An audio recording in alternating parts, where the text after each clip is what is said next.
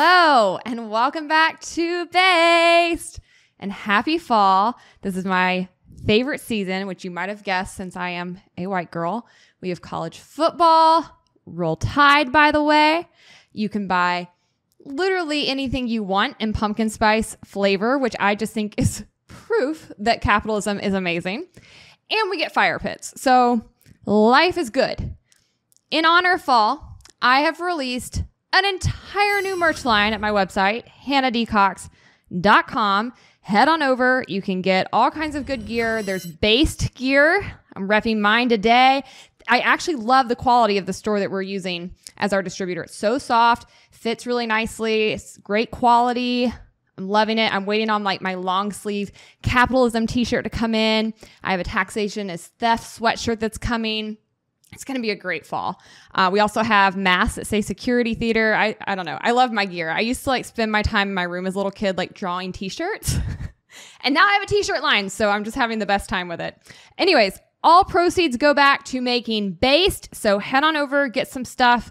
I love doing this show. And I'm really hopeful down the road I can increase the number of episodes per month. But it does take me about 15 to 20 hours on average to research and write and produce each episode. So it is a lift.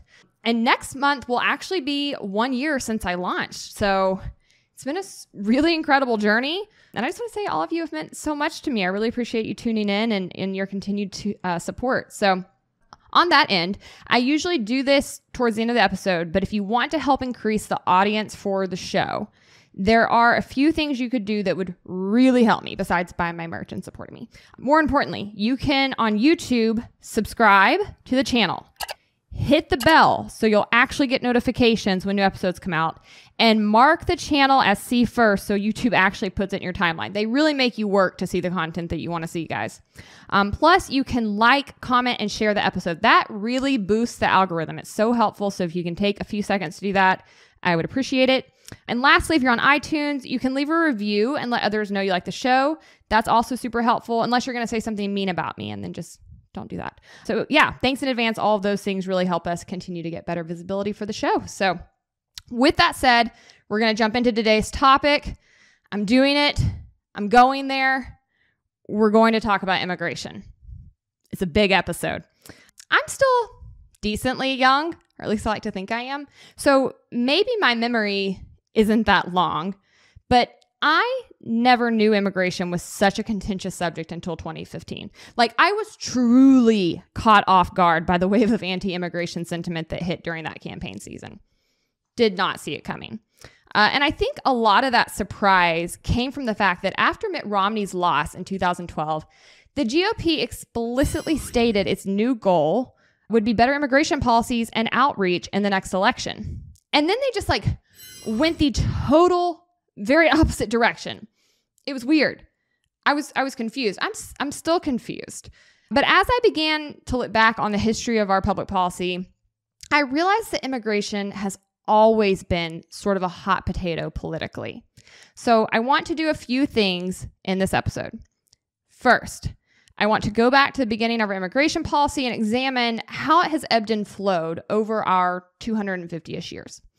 Secondly, I want to examine many of the common assumptions around immigration. Like, do immigrants commit more crimes? Are they good for an economy? Are they destined to vote one way or another? Do they consume a lot of welfare? You know the questions. So we're gonna cover that. And lastly, I want to thoroughly explain the free market, limited government stance on immigration. I'm going to make my case for my beliefs and kind of more fully explain them because I think they don't often really get the attention that they deserve. So let's go. Obviously, the United States was built by immigrants. We all know that. 7 of the 39 men who signed the Constitution were immigrants, including Alexander Hamilton. I had to. I love that show. When George Washington chose justices of the first Supreme Court, 3 of them were immigrants. 4 of the 6 secretaries of the Treasury were immigrants. And of the 81 congressmen in the first Congress, 8 were immigrants.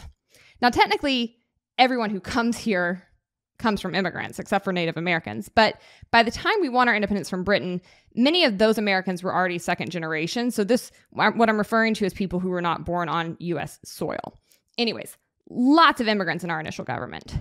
And you'll remember in our last episode, I discussed how the founding documents are actually pretty short. They literally have pocket constitutions. You can fit the charter of our nation into your pocket. It's that short. So while immigration is kind of sort of in there, it's really pretty open-ended. You have Article 1, Section 8 of the U.S. Constitution, which grants Congress the responsibility to establish a uniform rule of naturalization. Basically, Congress has the power to determine how immigrants can become citizens. Naturalization equals citizenship. That's what they have jurisdiction over. And basically, the way they carry that responsibility out is problematic from the start. The first Naturalization Act restricted naturalization to free white people. And so from the very beginning, there is this racial element to our immigration laws. In 1857, you have one of the worst Supreme Court decisions in our history, Dred Scott. That decision said a slave, Dred Scott, who lived in a free state, was not entitled to his freedom, and that African Americans were not and could never be citizens of the United States. In 1866, the 14th Amendment overturns Dred Scott, that's post-Civil War, and Black people were able to become naturalized citizens from 1870 on. But don't think the racist immigration policy stops there. We're just getting started. In 1882, Chinese laborers were specifically excluded from the eligibility to immigrate. And this is just kind of the very early origins of what was happening around immigration in our country. And the courts basically just let these things stand. And this is a pattern you will see repeated. The courts are really overly deferential to the federal government on immigration, despite the powers granted to the federal government under the U.S. Constitution in this area being very, very minimal. While all of this was happening federally in our early history, many states also enacted their own immigration rules. These were also aimed at preventing individuals with criminal records, people reliant on public assistance, slaves, and free Black people from residing in certain states. And you're going to keep seeing this kind of racial element to our immigration policy present itself throughout our history. Really rarely is immigration policy about mere numbers. Typically, it's more about keeping certain groups of people out. Aside from the naturalization clause, the Constitution allows the immigrants who become naturalized citizens to serve in any government office except for one, which is the presidency, and it deals with expatriation or giving up one's citizenship. It's pretty much the extent of it. Notably, while Congress is given the power to determine naturalization or citizenship, it really isn't given the power to restrict movement of people or actual migration. There are a few small exceptions. Under its authority to declare war, provide for the common defense, and define and punish offenses against international law, Congress can forbid the movement of enemy soldiers, spies, terrorists, and pirates, among others. But otherwise, the federal government really has drawn its immigration power not from the Constitution, but mostly from what is known as the plenary power doctrine. This doctrine traces its way back to the 1889 Supreme Court decision in Che Chan Ping, where the judges used the case to establish a legal precedent that said the federal government did possess the authority to regulate migration, even though such a power was not enumerated in the Constitution. So they literally made it up, as they be doing. The Supreme Court loves to make up doctrines, man. That's their jam. Essentially, this doctrine holds that the political branches, the legislative and the executive, have sole power to regulate all aspects of immigration as a basic attribute of sovereignty. And that's basically how they've been getting away with sweeping immigration controls ever since. It's worth noting that while the country began trying to regulate immigration almost immediately, though, and the courts kind of condoned it, it wasn't actually condoned by our founders. So they, not only did they say this Constitution says literally all that the federal government has power to do, nothing more. And they were like, did you really mean that? But even afterwards, the founders kept speaking out like, no, we really meant that. So I kind of want to cover a little side note here. In 1798, Congress passed 4 laws known collectively as the Alien and Sedition Acts. These laws raised the residency requirements for citizenship from 5 to 14 years and authorized the president to deport aliens and permitted their arrest, imprisonment, and deportation during wartime. In the Virginia resolution against the Alien and Sedition Act, so the states were actually fighting back, James Madison argued that the Alien Friends Act exercises a power nowhere delegated to the federal government. Similarly, in his October 1798 draft of the Kentucky Resolution against the Alien and Sedition Acts, Thomas Jefferson said, "Alien friends are under the jurisdiction and protection of the laws of the state wherein they are, and that no power over them has been delegated to the U.S. nor prohibited to the individual states distinct from their power over citizens." So all of that to say, if you consider yourself to be a constitutionalist, or even someone that really just adheres to the basic premises we were founded upon, an anti-immigration stance is off base with what you profess to believe. I'm sorry if I'm the first one to tell you. So, now that we've covered the foundation, let's cover a few other milestones in our immigration and public policy over the decades. Essentially, I think of this section of like how we screwed it all up. Despite some pretty obvious missteps, in our immigration policy early on, namely racism, the country remains relatively free and open to immigration during the 18th and early 19th centuries. We essentially had open borders until the 1920s. They'd throw some age requirements around, maybe a literacy test, but it was quick, cheap, and seamless to move across our borders for most of our history and even to become a citizenship at large. To become a citizen at large. And we had a ton of people come here during this era. The mid-1800s, which is when we first kind of started bothering to track this at all, to the early 1900s brought a tidal wave of immigrants. In 1850, 2.2 million immigrants came in 1 year, which was roughly 10% of the overall population at that time. It's a lot of people.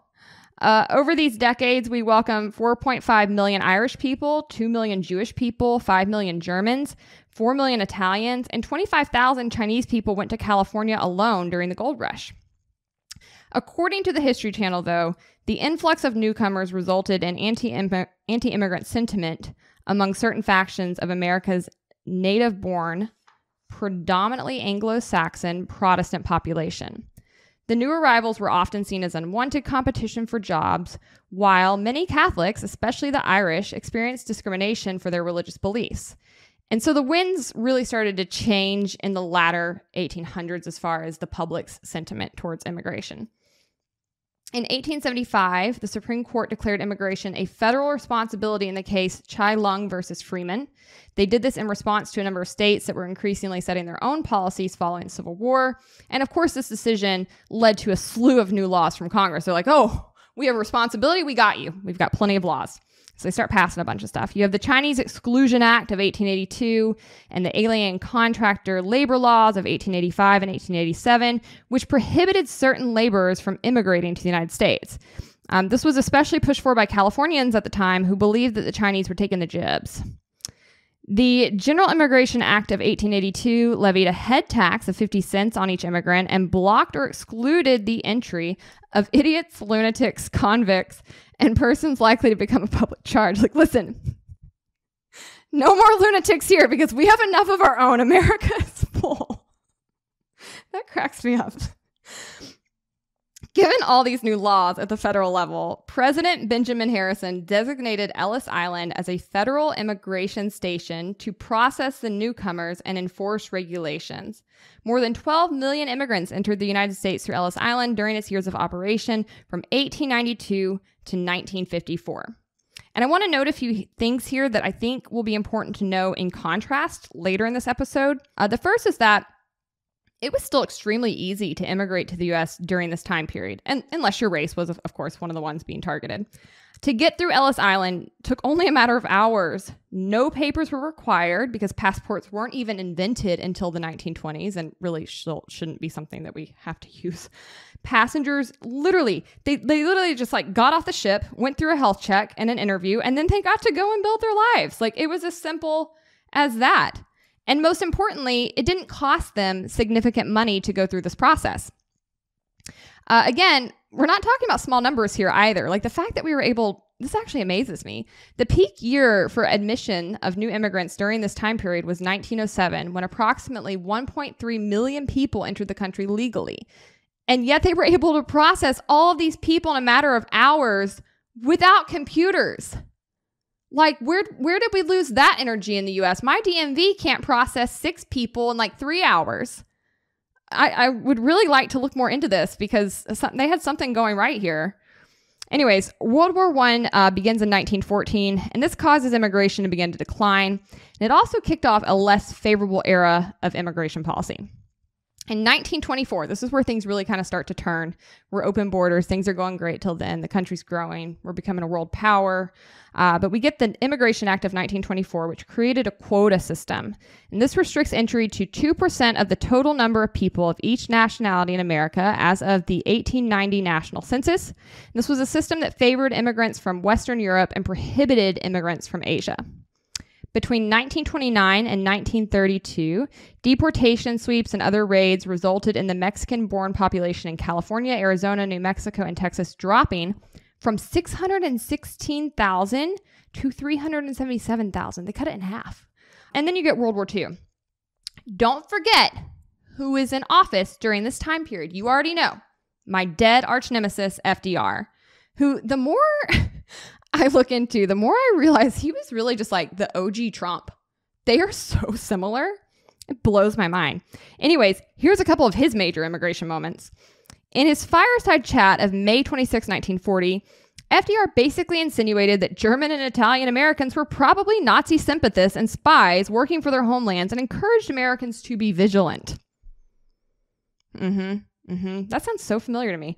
Americans who are always pretty eager to turn their neighbors in because we are a nation of Karens, called the FBI with over 2,900 reports of suspected sabotage in just one day that May. They were like, gotcha, we gotcha, stranger danger over here. Like, they were on it. By June 1940, Congress had passed the Smith Act, which required aliens to register and be fingerprinted and gave the government the power to deport current or past members of fascist and communist organizations. After Pearl Harbor, more than 11,000 German Americans and 120,000 Japanese Americans were rounded up and placed in internment camps for the duration of the war. That's something they never teach you in U.S. history. The U.S. loves putting people in camps, and don't you ever forget it. From the mid-1940s to the from mid-1940 to mid-1941, only 4,000 refugees entered the U.S., which was down from 40,000 in the prior year. The government also refused to grant visas to individuals who had relatives residing in German-occupied territory. And perhaps most importantly, the State Department and FDR claimed that Jewish immigrants could threaten national security. We blocked Jewish people from coming here as refugees during the Holocaust. I can't. I can only even, it blows my mind. In June of 1939, the German ocean liner St. Louis and its 937 refugee passengers, almost all Jewish, were turned away from the port of Miami, forcing the ship to return to Europe. More than a quarter of those people died in the Holocaust. Over the course of the war, thousands of other Jews were denied refuge in the U.S. All in all, during this time period, only 21,000 refugees were admitted from Axis-controlled nations, a paltry 10% of the mandated quotas. If the new restrictive policies had not gone into effect and the quotas had been met, an additional 190,000 people might have made it to safety. That actually gives me chills. Moving forward from that bit of glum history, between 1930 and 1950, America's foreign-born population had decreased from 11.6 to 6.9% of the total population. And that's not good. Decreasing immigration is a sign of a dying country and a dying economy. So they started to make some changes because most people know this deep down. You want immigrants to want to come to your country. We need them. And so in 1942, I'm going to say this wrong. I always say it wrong. In 1942, we launched the Bracero program. I can't roll my R's. So anytime, I stumble. But this was a deal between the U.S. and Mexico to bring Mexican workers into work on short-term agricultural labor contracts. From 1942 to 1964, 4.6 million contracts were signed, making it the largest U.S. contract labor program to date. And it was a wonderful program in many ways. It had some issues, but as a whole, it had some really cool effects too. After the war, Congress passed special legislation enabling refugees from Europe and the Soviet Union to enter the United States. In 1952, legislation allowed a limited number of visas for Asians, and race was finally formally removed as grounds for exclusion. following the communist revolution in Cuba in 1959, hundreds of thousands of refugees from that island also gained admittance. And in 1965, we get the Immigration and Nationality Act, which did away with quotas based on nationality and allowed Americans to sponsor relatives from their countries of origin. This law meant our immigration policy began to focus on skills-based criteria as well. The Refugee Act of 1980 raised the annual ceiling for refugees from 17,400 to 50,000 and created a process for reviewing and adjusting the refugee ceiling to meet emergencies. In 1986, Congress enacted another major law, which was the Immigration Reform and Control Act, and that granted legalization to millions of unauthorized immigrants, mainly from Latin America, and it was signed by conservatives' favorite president, Reagan. That's right, Reagan did amnesty, and it went great. It was fantastic. The Provisions Act of 1990 raised the cap on immigration from 270,000 people annually to 675,000 and 700,000 for the first 3 years of the Act's enactment. It also increased the per-country immigrant visa cap to 25,600. So things are kind of on the uptick for immigrants for a while. And I think this more open stance is one reason our economy was booming in the 90s.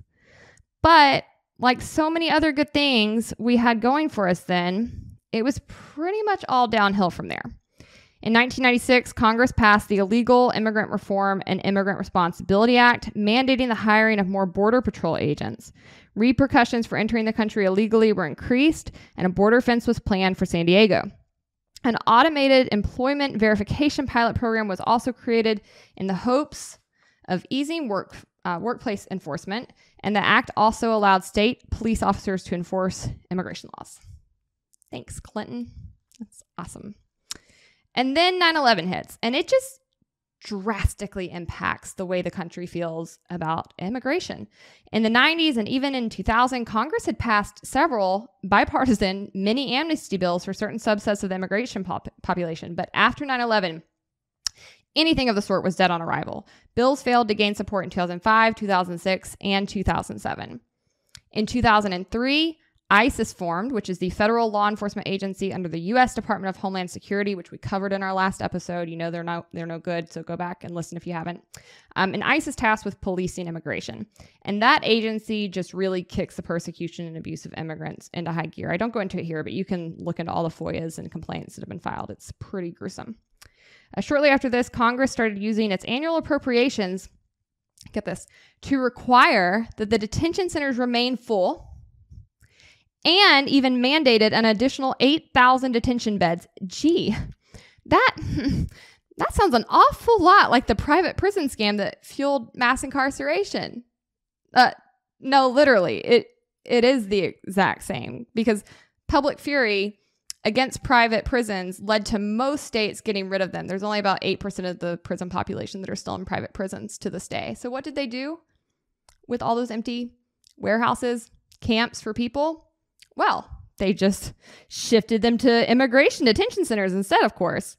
5 private companies, Geo Group, Core Civic, LaSalle Corrections, Management and Training Corp., and Immigration Centers of America, own and operate the largest ICE detention centers in the country. Yep. Beginning in 2010, the U.S. experiences a steep decline in undocumented people coming into the country, like no joke, especially across the Mexican border. Like, they got the message, okay? Not messing with those people. And this isn't a good thing for us, but I'll get into the economics of it later. But I do want to say that the media and politicians who work overtime to convince you there's a current crisis at our border are hacks. They're hacks. You're being played. I put data links in my show notes if you don't want to take my word for it, and you shouldn't. Read for yourself. I want you to research for yourself. But border crossings are way down since the early 2000s when all this began, and have been down. Like, it's not a thing. You maybe have a couple waves of people, but like it is, yeah. Anyways, there's a whole lot of fear mongering that goes into that. Anyways, next up we get Obama, who comes into office in 2010 promising change. And among the change, he promises immigration reform. He's so hopeful. And yeah, by 2012, though, he manages to enact protections for dreamers who are immigrants that came here with their legal parents as children, but who are still in line for their own status. But he was only able to do this via executive order and not through Congress. So that means it's a pretty flimsy action that he's able to get through. Like, literally the next person can overturn it. In 2013, the infamously failed Gang of Eight forms, which was a bipartisan group of senators determined to pass a pathway to citizenship for the 11 million undocumented individuals in the U.S., but they were unsuccessful. Now, here's what you actually need to know about Obama. He's a great liar. Really. Oh my gosh. Like, when I watch Obama, I'm like, I get sucked in. I'm like, why do I like him so much? I know I don't, but I can't resist him, you know? So he talked a big game on immigration reform, but the man actually carried out one of the most punitive immigration administrations in recent memory. And the general public knew pretty much nothing about it throughout his entire tenure because the mainstream media only does their jobs when a Republican's in office. Like, I'm not mad at the scrutiny Trump got. I want that energy everywhere in government. I want the media to go do their jobs, but we didn't get it for a long time about Obama. Quietly, he deported more people than any other president before or after him. More than Trump. That's right. The average daily count of immigrants in detention under him was about 33,000 compared to 19,000 under Bush and 5,000 under Clinton. Most of these people were Latino. He built the border cages that people later became outraged at Trump over, and he also separated kids from their families at the border. So, not great. Not great. But then we get Trump, who just blows it out of the water. You know, in his opening campaign speech, he insinuates that the majority of Mexican immigrants are rapists and criminals. He promises to build a border wall and make Mexico pay for it. He says he's going to deport all illegal aliens. He's going to defund sanctuary cities, ban Muslims from entering the U.S., limit legal immigration, and triple the number of ICE agents. He largely won, not in spite of this platform, but because of it. And this is what kind of like shattered my world and finally pushed me away from the GOP, where I was like, what is happening? Like, just did not know that sentiment was there. Now, Trump's talking points were a lot harsher than the policy he was actually able to get through, but he did do a lot of damage, most importantly through stirring up xenophobia and anti-immigrant sentiment in the culture, which maybe had been dormant there for some time in a certain subset, but certainly wasn't radicalized or animated on the issue until him, at least not in my experience. And I grew up on the right. Like, I feel like I would have seen this. I would have heard people talk in this way. Really wasn't there, at least not out in the open. So anyways, in 2017, Trump signed several executive orders. The most famous was a travel ban that restricted admission of citizens from Libya, Iran, Somalia, Syria, Yemen, North Korea, and Venezuela. This banned over 135 million potential immigrants and non-immigrant visitors. And it was called the Muslim ban because he was not legally able to ban people on the basis of their race anymore. So he used the countries of origin instead. But like, we knew what he was doing. And this stood up in the Supreme Court. He got this through. Trump also rescinded the Obama executive orders for Dreamers, like I predicted 3 minutes ago that somebody could, making the potential recipients eligible for deportation again. ICE added at least 24 immigration detention centers and more than 17,000 beds under his presidency. USA Today found record profits for private detention centers during this time and record donations to Republican candidates, including Trump, from the private detention centers. Just one big crony family. We spent $3 billion a year to warehouse roughly 50,000 people during this time compared to Obama's 30,000. That's an annual number. An investigation found more than 400 allegations of sexual assault or abuse, inadequate medical care, regular hunger strikes, frequent use of solitary confinement, more than 800 instances of physical force against detainees, nearly 20,000 grievances filed by detainees, and at least 29 fatalities, including 7 suicides under Trump's tenure. What a legacy. Trump also expanded the child separation policy at the border, where children were regularly held past the government's own 72-hour separation rule. The federal government carried out almost 40,000 detentions of children who came with their families in 2014. Under Trump, that shot up to almost 250,000. Trump replaced roughly 200 miles of existing border fencing over 4 years, but erected only a few miles of new border wall. He also significantly reduced the number of refugees accepted each year, stalled green card applications, and reduced work visas. The number of refugees admitted in fiscal year 2020 was the lowest since this passage of the 1980 law that established current refugee procedures. And while that partly reflected the impact of the pandemic, the fiscal 2018 and 2019 numbers were historically low too. All in all, Trump was wildly successful in reducing legal immigration. But he actually didn't reduce illegal immigration at all. At all. According to the Cato Institute, in 2020, the removal of illegal immigrants from the interior of the United States was the lowest as an absolute number and as a share of the illegal immigration population since ICE was created in 2003. Trump failed to increase removals because local jurisdictions refused to cooperate with his administration. Yeah.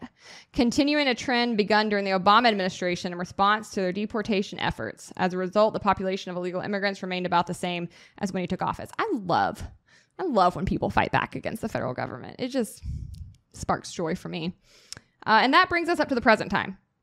A few notable things under the Biden administration thus far. When Biden took office, his administration ordered a 100-day pause on the deportation of people with final orders of removal. However, that pause didn't apply to people who posed a threat to national security, who were convicted of a felony, or who were incarcerated at the time of the memo. And a federal judge blocked it anyways. Secondly, Biden also started allowing some asylum seekers back into the country. That rule change is expected to affect about 25,000 asylum cases. Out of the roughly 96,000 migrants encountered by Border Patrol in February, more than 70,000 were turned away because of a federal pandemic rule that allows people to be turned away due to a pandemic health emergency. Biden lifted Trump's ban on catch and release, which is a vastly misunderstood policy. It specifically only allows asylum seekers to remain in the U.S. while awaiting their court dates to see if their petition is accepted. Okay? It's not about catch and releasing criminals. Like, oh my gosh. As a whole, though, we still have thousands of people in camps at our border. Thousands of Haitians were just deported. And it's estimated tens of thousands of others have also been removed during his first 9 months in office. One of the most common excuses I hear for people or from people who support really draconian immigration policies is that they support legal immigration, just not illegal immigration, which, if that's the case, I still don't know why they supported Trump, because he was doing the opposite, stomping out legal immigration and doing nothing about illegal immigration. Anyways, I don't really believe those people, I have to be honest. I think they're either lying or that they're just really uneducated on the topic that they're voting on, which either way is not a good look. Because legal immigration in this country is becoming more of a farce every day. There are, in fact, very few paths to citizenship here, and barely any more paths to legal status for those who simply want to work, eat, or escape war, famine, or natural disasters. This system is so complicated. You have no idea. I have a fraction of idea. In order to really speak on this, it would have to be my full-time job. It is virtually impossible to navigate without a highly specialized immigration attorney. It's so hard and complicated and expensive to come here now that I'm genuinely in awe of the people who manage it when they aren't even from here or when English isn't even their first language. Like, oh, holy cow. Like, it's impressive. And while I can in no way encapsulate the breadth and trickiness of the system, I do want to give you some highlights. And for the love of God, I hope this at least helps you understand how ridiculous it is to say that you want people to come here legally. Like, so do they. So do they. They would love to come here legally. Are you serious? Like, if people really want to promote legal immigration, if that's really what they care about, and they care about the paperwork so much, if that were true, those people should be working overtime to try to make it easier for people to come here legally. Because nobody wants to come here illegally. Immigrants would gladly go through a streamlined system if we had one. And then we'd free up billions of dollars we currently use to chase innocent people around over paperwork and put them in camps to focus on the few actual bad guys who do try to come here. Like, I feel like I'm the only person with common sense on this policy subject sometimes. Like, if you're worried about crime and terrorists, like, they're more likely to get through because we're wasting money warehousing these children. How does that make sense? It doesn't. Anyways, let's look at how you can come here legally, right? I want people to really know. If you don't know any immigrants, here are their options. One of the few ways to come legally, permanently, is through a green card. To be eligible for this, one must have family members in the U.S., a job, which usually you have to first have a work visa to obtain, and that's a whole other process, or you have to be in a protected class like refugees or asylum seekers, which we are consistently not really taking. Aspiring immigrants in the backlog today for a green card might have to wait more than 50 years to have their application reviewed. 50 years. The wait list is currently 4 million people long. So those dreamers we mentioned who came here legally with their parents and they're just waiting on their status, like no help is coming for them. That's why we need a pathway for them. Even before the fees for a lawyer, the fees for a green card cost thousands of dollars if you get that chance. So what options are left while you wait for your green card, if you're even eligible for one? Well, there's the lottery. Seriously, we do this like Hunger Games kind of style thing where up to 50,000 immigrant visas are chosen by a computer each year. Yeah.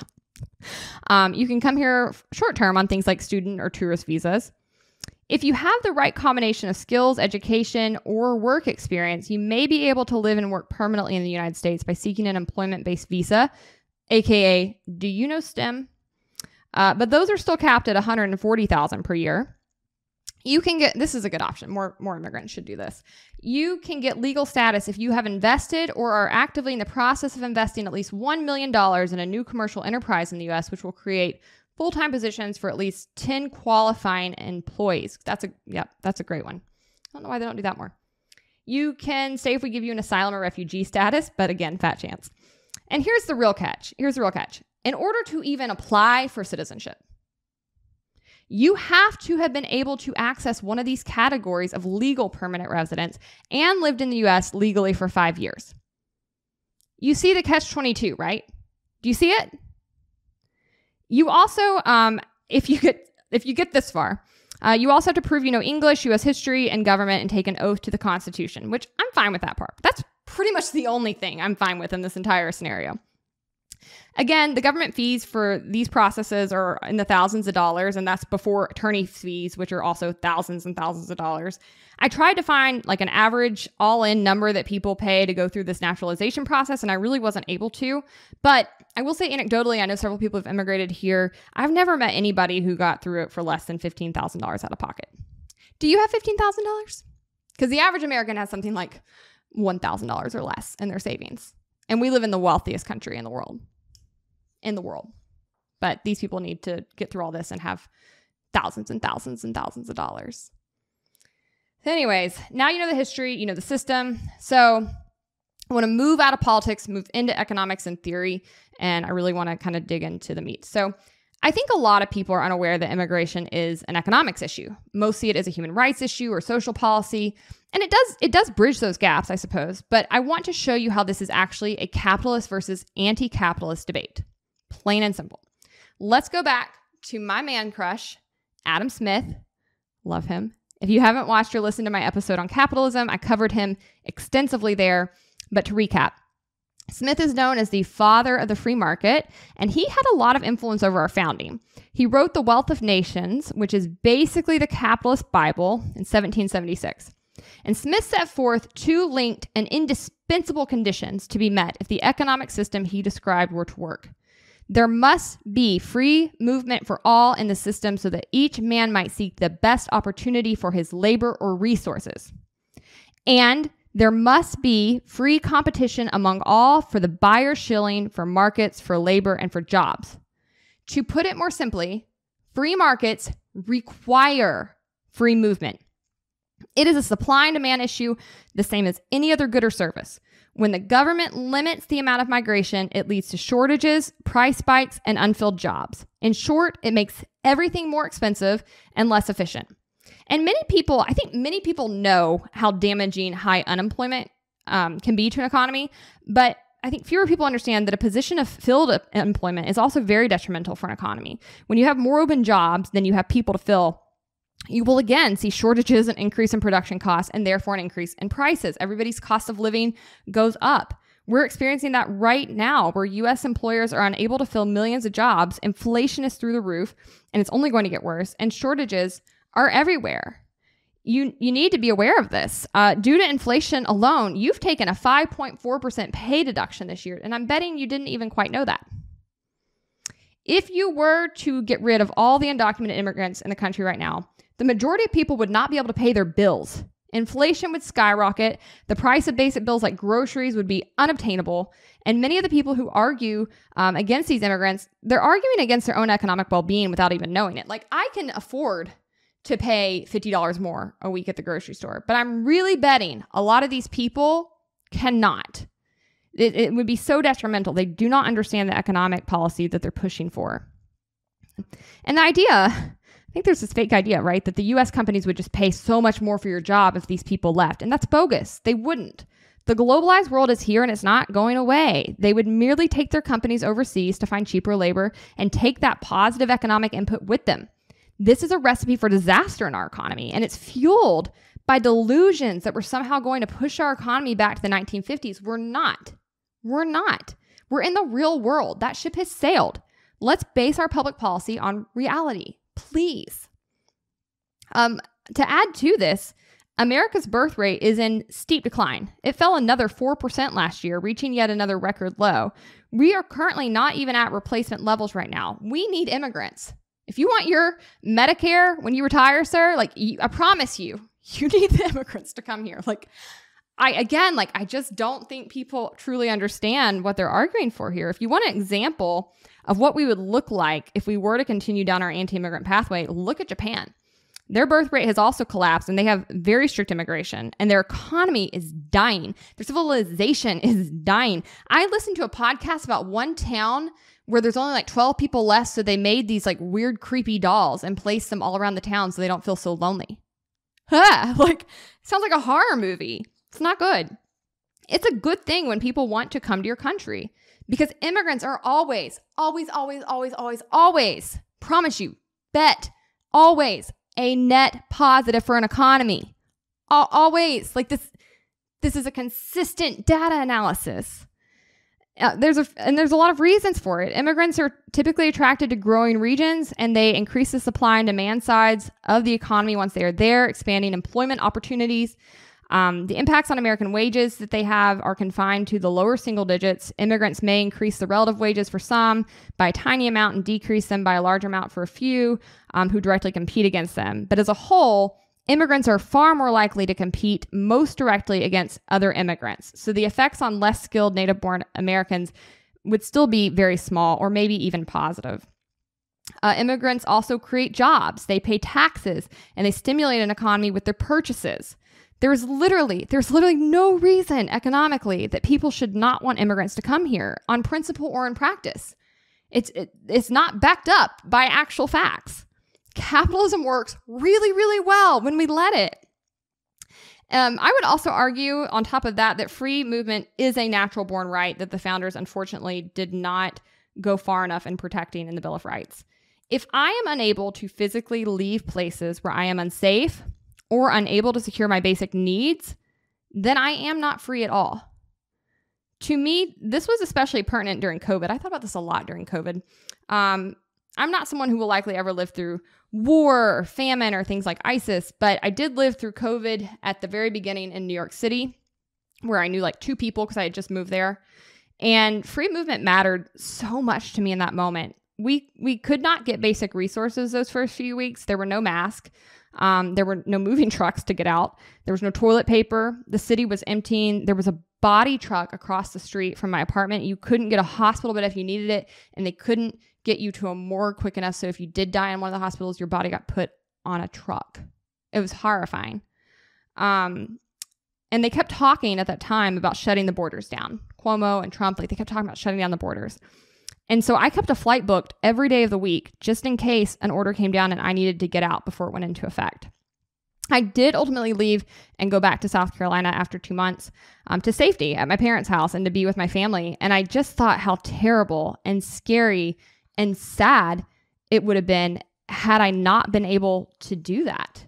Imagine thinking it's okay to deny that right to people whose lives are in actual danger. And often in real danger because of our terrible foreign policy decisions. I actually can't fathom. I just can't put myself in that position. I truly don't understand. Not only is an anti-immigration stance bad economically and bad on civil liberties, it truly is anti-capitalist. When you deny a business the right to hire the best person for the job at the best price they can find, that is a direct and consequential government intervention into the free market.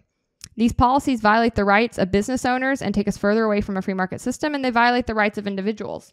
They're just bad. America flourished for many years because of our diversity and our open door policy for immigrants.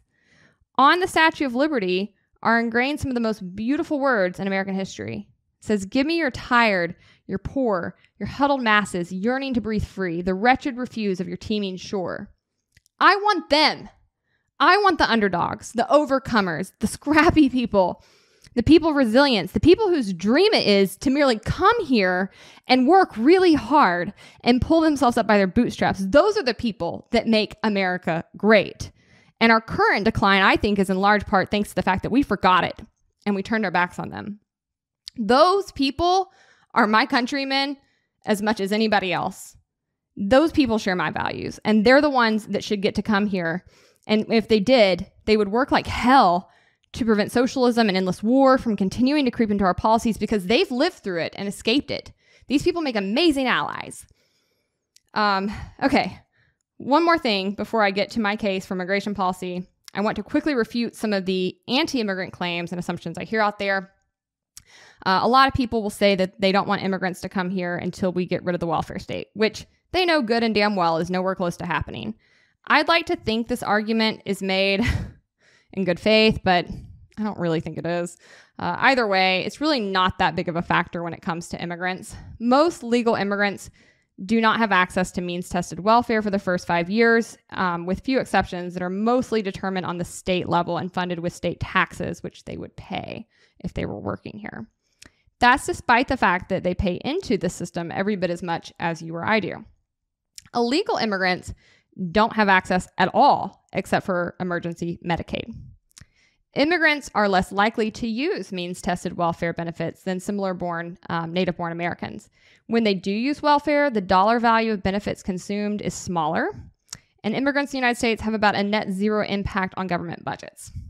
So, check that one off. The next wildly untrue myth around immigrants is that they commit a lot of crime.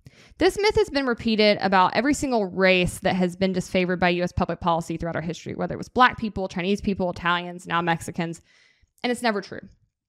Immigrants are actually less likely to be incarcerated for violent and property crimes, and cities with more immigrants and their descendants tend to be more peaceful. Some immigrants do commit violent and property crimes, of course, but overall, they are less likely to do so than U.S.-born individuals. The annual chance of being murdered in a terrorist attack committed by a foreigner from 1975 through the end of 2015 was about 1 in 3.6 million per year. Almost 99% of the people murdered by foreign-born terrorists on U.S. soil were murdered on 9/11, and the attackers entered on tourist visas and one student visa, not immigrant visas. From 2002 through 2016, only one radicalized terrorist entered the United States for every 29 million visa or status approvals. Only one of the post-9/11 vetting failures resulted in an attack on the U.S. soil, meaning that a single deadly terrorist entered as a result of a vetting failure for every 379 million visas or status approvals from 2002 through 2016. That is a phenomenally low risk. I'm not great at math, but I'm pretty sure you are more likely to be eaten by 2 sharks than for this to happen. Another frequent concern I hear is that immigrants are being imported by the Democrat Party. Like, what? By which leader? Like, they're deporting them and putting them in camps too. But that's like the right-wing talking point, right? Like, the Democrats want them because they'll sway elections. Like, I don't know that they really do want them. But this one annoys me because if the GOP did even the slightest outreach at all, like literally to just say hello and take them like a banana bread, like, oh my God. Or if the party actually stood for capitalism and limited government and individual liberty like they say they do, these people would be theirs for the taking. They're mostly fleeing socialism and authoritarian regimes. Like, it is your own fault if they don't vote for your party. Like, that is on you. That is straight up on you. And on top of that, despite the GOP's best efforts to be utterly unattractive, their narrative is not even true. Many immigrants do consistently vote Republican, especially in places like Texas and Florida, and data shows their voting has a lot to do with the basic talking points that are used towards them and about them in an election. Like, just be nice. Honestly. So anyways, for time's sake, I'll leave it there. Those are the top 3 bad arguments I hear about immigrants. I think they're the most common, but I linked a longer document with lots of other studies, including the ones I just referred to. And it actually covers many other typical arguments and refutes them if you're interested in that. Whew. This was a long outline. We're in the home stretch. Lastly, let's touch on what I think immigration policy should look like based on a free market, limited government, individual liberty, pro-life, constitutionalist worldview. I believe in open borders, and I want to clarify what that means, because every time it comes up, there are countless people in my comments that clearly do not know the difference in open borders and no borders. And that's fine, because I don't think we've done a good enough job of really explaining. Open borders really just means returning to the way that immigration was handled in this country up until the 1950s, Ellis Island style, but without the random racism. Okay, let's not do that again. And it's kind of odd to me that, considering how long this policy was in play, that so many people see this as a wild idea these days, when it literally was how we did things for the majority of our history, and it worked really, really well. We became a superpower under these policies. We didn't waste billions of dollars a year tracking people down over imaginary lines and paperwork, or lock people in cages. Personally, I think what we're doing right now is what's fringe and crazy. I think it's a crazy public policy. Benefits of open borders, as I mentioned before, if we reduce the pool of people we're currently policing for no freaking reason, we'd have a much better shot of focusing our resources on actually preventing violence and solving crime, which we are just very, very bad at in this country in general. Not great. And to people who say you have to have borders to be a country, okay, yes, that's why open borders is not no borders. You have to have defined areas of sovereignty where your laws are imposed to be a country. But a person being able to freely move across those lines in no way jeopardizes that sovereignty. In no way. Look at Europe, which has open borders and has maintained their sovereignty over various countries for, much longer than we've been around. Look at the policy across our states. Open borders. Somebody going from Kentucky to Indiana doesn't take away Indiana's sovereignty or their borders. That doesn't actually, I just think it through a little bit more. That doesn't really wash. You can have borders that are open and still maintain your sovereignty and still maintain your rule of law. Letting people freely travel, seek resources, and work, that doesn't equate to no borders at all. And an open border policy, by the way, does not even necessarily mean that the people who travel or work here get citizenship. I'm fine on that. I think that that's really a secondary question, right? I think we need to fix our citizenship problem and make it more streamlined and much easier to come here legally and to become a citizen if that's your goal. But I think a lot of people just want to be able to access food and work a job and see their loved ones. And I think that, we could just have open borders for migration and deal with citizenship as a secondary question. And I think for people who maybe aren't convinced by this whole argument yet, removing citizenship from migration, as we were intended to do under the Constitution all along, it gets rid of some of these questions around voting and welfare, right? But either way, however we were to work it, I think moving backwards, as we did it for most of our history, to our open borders type policy would be smart. It had many benefits. We would free up so many resources. The economic growth would be just phenomenal. And I think that we'd really get closer to living up to who we say we are as a people, who believe in individual liberty, who truly believe in the American dream, and who truly want to see more people come here and invest and really throw their weight behind this crazy notion that we have that we can continue to push back against collectivism and against sort of the way things have always been throughout history until we came along. So I am very passionate about immigration. This is a really important issue to me. I hope that this has been informative for you. I hope it maybe made you think about things in a different way. I'm going to stop there because I have really pushed my voice to the limits on this one. Let me know your questions and thoughts in the comments.